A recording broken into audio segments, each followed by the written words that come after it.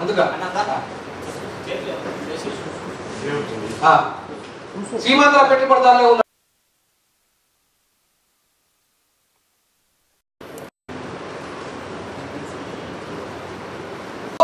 పన్నెండు మంది పెట్టుబడిదారులు ఎంపీలుగా ఉన్నారు సీమాంధ్ర నుండి వచ్చిన వాళ్ళు.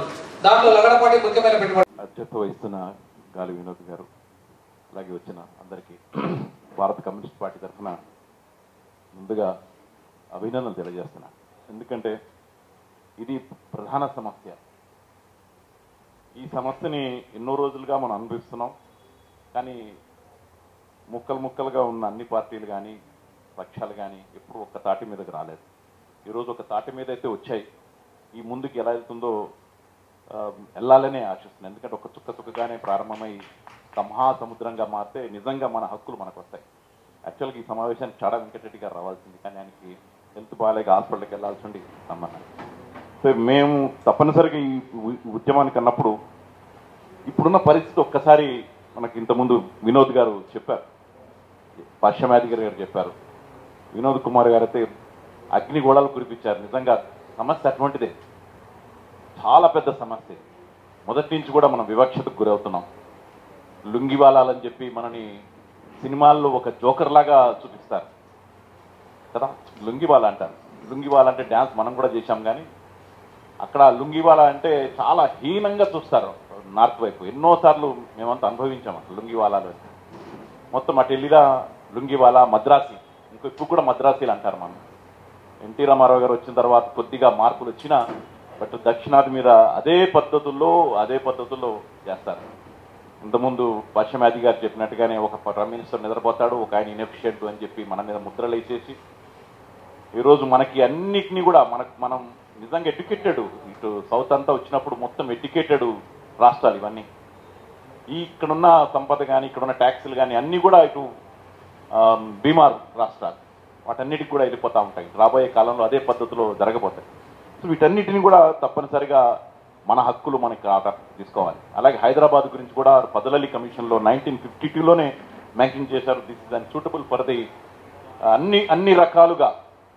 అటు ఏమాత్రం అంటే ఆ టైంలో ఇప్పుడంటే ఎంతవరకు అణుయుద్ధాలు వస్తాయో తెలియదు, కానీ వస్తే ముందు ఎఫెక్ట్ అయ్యేది ఢిల్లీ అని అందుకుని ఇక్కడ హైదరాబాద్ అయితే బాగుంటుంది యుద్ధాలు చేసిన దేనికని అని చెప్పి అప్పుడు ఆనాడే అంటం జరిగింది. అలాగే ఏ పద్ధతులు చూసినా కానీ హైదరాబాద్ బెస్ట్ ప్లేస్ అని చెప్పి అన్నారు. సరే, ఏమైనా ప్రజెంట్ కండిషన్స్లో ఉన్న హక్కులన్నింటినీ కూడా లాగేసుకుంటున్నారు. మనల్ని మాట్లాడలేని పరిస్థితి, అసలు మనం ఎక్కడున్నామో తెలియలేని పరిస్థితి. ఇంతకుముందు భక్తులు చెప్పినట్టుగానే మనం మాట్లాడితే దేశద్రోహులం అయిపోతాం. ఈరోజు దేశభక్తి మతం రెండింటి పేరు మీదనే దేశాన్ని పరిపాలించే పరిస్థితి. అసలు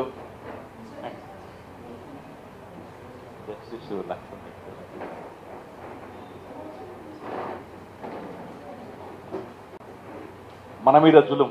ఒక ఇద్దరు తీసుకునే నిర్ణయాలు ఈరోజు దేశం మీద రుద్దుతున్నారు. ఇద్దరు తీసుకునే నిర్ణయాలే అవి. ఇద్దరు ఎప్పుడు అనుకుంటారో తెలియదు, ఏమనుకుంటారో తెలియదు. ఆ నిర్ణయాన్ని మొత్తం దేశ ప్రజల మీద బందూకులు పెట్టి, మనుషులు పెట్టి, పోలీసులను పెట్టి, మిలిటరీని పెట్టి ఈరోజు ఇంప్లిమెంట్ చేసే పరిస్థితి. ఇది రేపొద్దున ఇంకెక్కడికి వెళ్తాయో మనకు తెలియదు. ప్రత్యేక హోదాలు కావాలంటున్నాం. ప్రత్యేక హోదా కాదు అసలు. రేపొద్దున యూనియన్ టెరిటరీ చేసినా ఆశ్చర్యం లేదు. రేపొద్దున దీన్ని ఇంకొక కర్ణాటక లాగా మరొక కుక్ చేసినా ఆశ్చర్యం లేదు. దేనికైనా సమర్థులు వారు. సో ఇటువంటి పరిస్థితుల్లో ఒక ఉద్యమం నిర్మించాల్సిన ఆవశ్యకత అయితే ఉంది.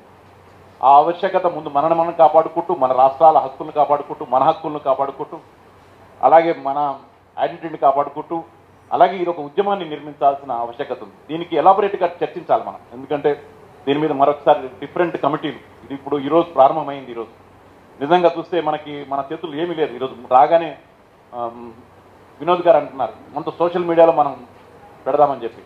అక్కడ రాకాసులు కూర్చున్నాయి, రాక్షసులు, అది మనల్ని కబళిస్తూ ఉన్నారు. మొత్తం మీడియా అంతా ఒకవైపు వన్ సైడెడ్గా. నిజంగా విలేకరులందరూ కూడా మనకు మద్దతు ఇస్తారు, కానీ వచ్చేటప్పుడు చివరికి వచ్చే న్యూస్ మాత్రం వాడిదే ఉంటుంది. అసలు ముందు రానివ్వరు, వచ్చినా పోయేది అటైపోయి. సో మనం చెప్పుకోవడానికి కూడా అవకాశం లేని పరిస్థితి. ఈరోజు 370 ఆర్టికల్ మీద ఎన్ని అభూత కల్పనలు మనం చూస్తున్నాం. ఎంత అబద్ధాలు ప్రచారం.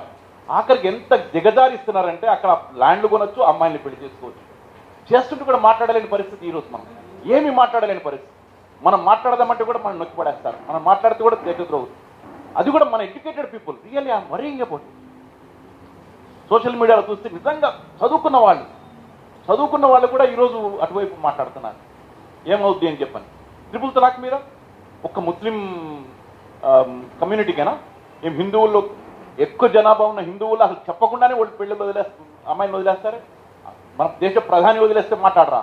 మొన్న ఒక చర్చలో ఒక బీజేపీ మహిళా నాయకురాలు నాతో పాటు వచ్చినప్పుడు నేను అంటుంటే ఆమె కంప్లైంట్ చేయలేదు కదా అంటారు. కంప్లైంట్ చేయలేదు కాబట్టి ఆమెకి సమస్య లేదట మోడీ గారి భార్య. So this is the situation of the ladies, educated ladies కూడా. ఈ పరిస్థితిని ఎప్పుడు మార్చాలి, ఎలా మార్చాలి, మనమంతా పూనుకోవాలి. దీంట్లో నేను ప్రధానంగా ఫీల్ అయింది కూడా కమ్యూనిస్ట్ పార్టీల బాధ్యత కూడా ఉందనుకున్నాను. ఎందుకంటే ముక్కలు అయిపోయాం కమ్యూనిస్టులు కూడా. కలవాల్సిన ఆవశ్యకత ఉంది, ఈరోజు కలవాల్సిన ఆవశ్యకత ఉంది. లెఫ్ట్ మూమెంట్ అంతా కలవాలి, మాపక్షవాదులు కలవాలి, లౌకికవాదులు కలవాలి. ఈరోజు మొత్తం డివిజన్ అయిపోయింది దేశం అంతా. అరే మన వేదాల్లో అట తలలు మార్చే టెక్నాలజీ ఉందట, తలలు మార్చే సర్జరీ. ప్రధాని మోడీ గారు చెప్తారు, దానికి చప్పట్లు కొడతారు సైంటిస్టులు. ఏమంటాం మనం? అరే చంద్రయాన్ తయారు చేసి తీసుకెళ్లి పూజలు చేసే పరిస్థితులు ఈరోజు ఉన్నాయి. చంద్రయాన్ మీద పంపిస్తాడు, ఒకవైపు నవగ్రహాలు ఒక గ్రహం అని చెప్పి అంటారు కదా, దాని మీద పంపించేదాన్ని తీసుకెళ్లి వెంకటేశ్వర స్వామి ముందు వెళ్ళి పూజలు చేస్తారు. దాన్ని మనం చప్పట్లు కొడుతున్నారు మన ప్రజలు. ఈ పరిస్థితుల్లో ఉన్నాం మనం ఈరోజు. దీని నుంచి రావాల్సిన ఉంది. నేను నిజంగా ఒక్కొక్కసారి బాధపడుతున్నాను, ఎందుకున్నా రాజకీయాల్లో అని చెప్పని. 40 సంవత్సరాల నుంచి చేస్తుంటే తిరిగి మరి అక్కడే ఉన్నాం, అక్కడే తిరుగుతున్నాం, ఇంకా చుట్టూ. మరొకసారి దాన్ని అప్పచెప్పేసాం, దేశాన్ని మొత్తం ఒకవైపు అప్పచెప్పేస్తున్నాం. ఈ పరిస్థితుల్లో మరి ఇటువంటి సమస్య తీసుకుని ముందుకెళ్ళడం అనేది ఆవశ్యకత ఉంది. అన్ని పార్టీలు రావాలి, అందరినీ కలుపుకోవాలి, ఎవరైనా కావచ్చు, అందరు రావాలి. మన హక్కుల్ని కాపాడుకోవడానికి ముందు మనం కాపాడుకోవాలి, హక్కుల్ని కాపాడుకోవాలి. ఎందుకంటే పిక్షన్ బ్యాటిల్ రాబోతుంది రేపు పొద్దున. ఏమన్నంటే శ్రీరామ్ అనకపోతే కొట్టేటట్టు పరిస్థితి. అరే మనం దేశంలో ప్రధానిని ఎన్నుకుంది, అధికారులను ఎన్నుకున్నది ఒక రాజకీయ పార్టీ అయినప్పుడు తిండి లేని వాడికి తిండి ఇవ్వడానికి, బట్టలు లేని వాడికి బట్టలు ఇవ్వడానికి, ఉద్యోగం లేని ఉద్యోగాలు ఇవ్వడానికి, కానీ నీ వంటింట్లో దూరి నువ్వేం తింటున్నావు అని చూడటానికా? దానికి ఉద్దేశించడానికి కాదు. ఏమి చూడాలి, ఏం మాట్లాడాలి, ఎవరిని పెళ్లి చేసుకోవాలి, ఎవరితో ఉండాలి, ఏం రాయాలి, ఏ సినిమా చూడాలి డిక్టేట్ చేసేది మీరా? మన హక్కులు మనకు లేవా? ఏ సినిమా చూడాలో కూడా వాడు చెప్తాడా? ఏమి రాయాలో కూడా చూడాలో వాడు చెప్తాడా? ఎవరిని పెళ్లి చేసుకోవాలో వాడు చెప్తాడా? ఏం మాట్లాడలేని పరిస్థితి మనందరిది. ఎన్ని రోజులు మనం ఇలా బతకాలి? దీని గురించి బయటపడాల్సిందే. దానికి ఇది ఒక వేదిక అవుతుందేమో అని కూడా నాకు ఒక ఆశ ఉన్నది. ఎందుకంటే నేను రావాల్సిన వాడిని కాదు, దానికి ఇచ్చిన అవకాశం వచ్చింది. ఎందుకంటే కొన్ని రోజుల క్రితం నాకు గాలి వినోద్ గారితో అనుకోకుండా ఫోన్లో కలిసాను, చెప్పారు. అప్పుడు ఏమవుతుందో ఏమో అనుకున్నాను, కానీ అక్షర ఈరోజు సాధ్యం అవ్వడానికి నాంది పడిందేమో అనుకుంటున్నాను. దీన్ని ఒక పెద్ద ఉద్యమంగా ముందుకెళ్ళగలిగితే, మన పార్టీని సిద్ధాంతాలు ఎజెండాలు పక్కన పెట్టేసేసి అందరూ కలిసి ఒక జాయింట్ యాక్షన్ కమిటీగా ముందుకెళ్ళగలిగితే అద్భుతమైన పోరాటంగా దీన్ని తీసుకెళ్లొచ్చు. మన హక్కుల్ని సాధించుకోవచ్చు, మన రాష్ట్రాన్ని కాపాడుకోవచ్చు, మన సంపదలను కాపాడుకోవచ్చు. నిజమే వారు అన్నది. ఇంతకు నా పాయింట్ ఒకటి చెప్పాడు, వేగం పదార్థ దగ్గర మొదలు పెడతాడు. నేనేమి వాళ్ళందరినీ పొమ్మనో అంటలేదు, బట్ పరిస్థితులు ఉన్నాయి అటువంటిది. నేను కూడా తెలంగాణ ఆంధ్ర ఉద్యమం జరుగుతున్నప్పుడు నేను చెప్తుండేవాడిని, అంత అక్కడ ఆంధ్ర వాళ్ళకి అదే ప్రాబ్లం అంతా ఇక్కడ హైదరాబాద్లో ఉన్నది, మనని ఏలే వాళ్ళకు వేరే వాళ్ళు ఉన్నారు ఇక్కడ అంతా. బంగారం కొనమని చెప్తాడు ఒకడు, బంగారం తాకట్టు పెట్టుకోమని చెప్తాడు ఒకడు. ఈ పరిస్థితులు ఉన్నాం మనం అంతా.